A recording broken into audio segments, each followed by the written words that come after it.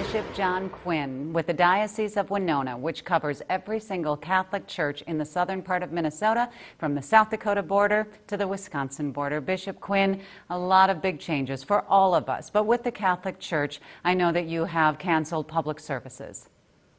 At this point, we are following the directives really of the Center for Disease Control, as well as the governor of our state, to limit any public assemblies.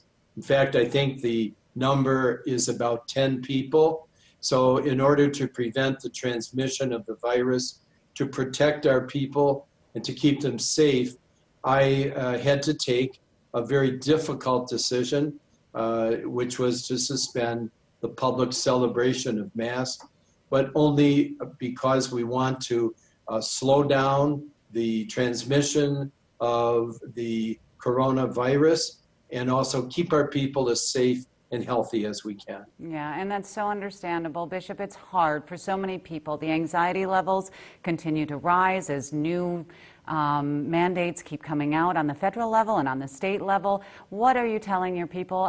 Sometimes church is the one thing, and faith is the one thing people are clinging to. I would say that the message that we are trying to convey to our people is don't be afraid. Jesus Christ is with his church, he's with us, and the providential care of the Lord guides all the events of this world. The Lord is with us, and by faith and by prayer, we stay united with that Lord who is going to help see us through this. So we keep encouraging the message in all of our churches and with everyone is to not give in to anxiety and allow fear to rule our lives. The Lord is with us. We have the best minds working on this. We have the best technology and medicine of any place in the world. In fact, if a breakthrough comes, I'm sure it would be here in our states, and then we can share that also with the world to try and bring all this suffering to a close, but that we stay united in faith. But that also means helping each other and encouraging one another through these difficult hours. And how, that's another thing. And I think people are trying to stay very positive. And when there's so much negativity around us, we see the good coming out of people. What is it that people can do from their homes? Two of the things I recommend, first of all, is to pray. We can be at home and we can pray.